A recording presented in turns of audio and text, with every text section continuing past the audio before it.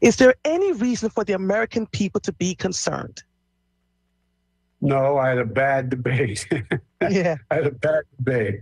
But 90 minutes on stage does not erase what I've done for 3.5 years. Proud of the record, and we just got to keep moving. There is so much talk about whether the president not only can win this election, but whether he can serve, whether he is fit to serve another 4 years. Those questions are out there.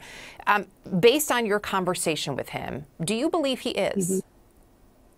I believe he is fit, but I also want to remind people that he's the face, the figurehead as president of the United States. He has a whole staff around him that has created so many changes over the last 3 years. Now, I'm not telling people who to vote for one way or the other.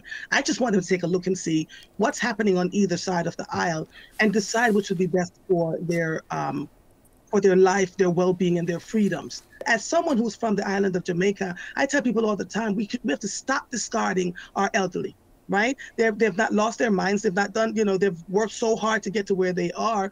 And yes, we slow down as we get older and our bodies move a little slower. But we tend to be moved by what we see people doing, how charismatic they are, and not by the truths or untruths we hear.